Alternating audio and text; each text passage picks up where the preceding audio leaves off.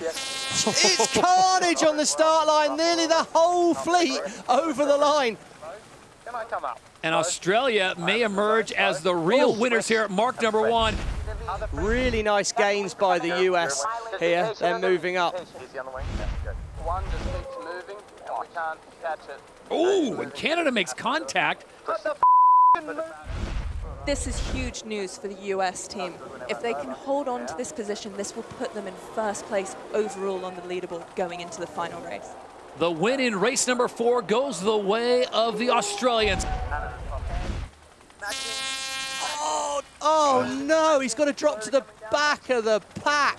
Germany and Spain are going to be first at Mark 1. What an opportunity for Spain, Germany and USA.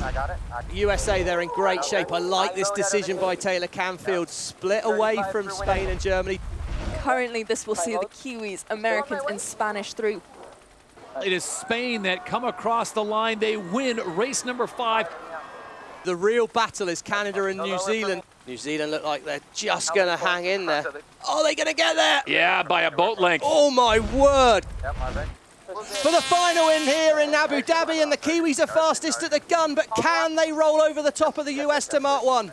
Burling and the Kiwis with a master class in patience as they approach mark number 1 here at the event final in Abu Dhabi.